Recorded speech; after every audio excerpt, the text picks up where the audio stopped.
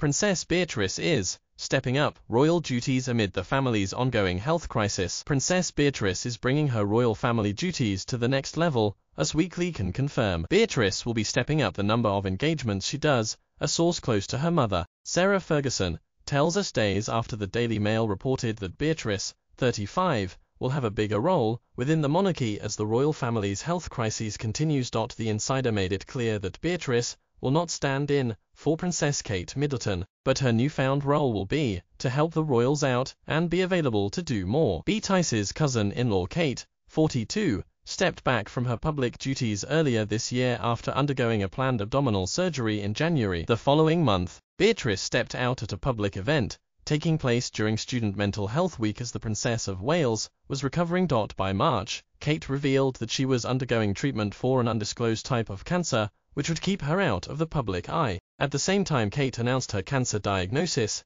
it was widely reported that Beatrice had impressed King Charles III and Prince William, and there were plans in place to make her a working royal. Both the King and William have seen how well Beatrice has stepped up in recent weeks, and that's why they are happy to push her to the front and represent the family in public, UK's OK magazine reported at the time, although the move is currently being seen as a temporary unofficial role to help plug the gaps while Charles and Kate recover. It could become more permanent in the future. While Beatrice, the eldest daughter of Prince Andrew and Ferguson and ninth in line to the throne, is not considered a full-time working royal, but things are subject to change. Charles, 75, famously planned to implement a slimmed-down monarchy once he ascended the throne, but with him and Kate largely out of the public eye, as of late, it's not what was intended, royal historian Gareth Russell told Us Weekly exclusively last month. If you are to use the metaphor, the monarchy is underweight at this stage. It was never intended to reach the levels that it did, Russell further explained. It was always anticipated that you would have King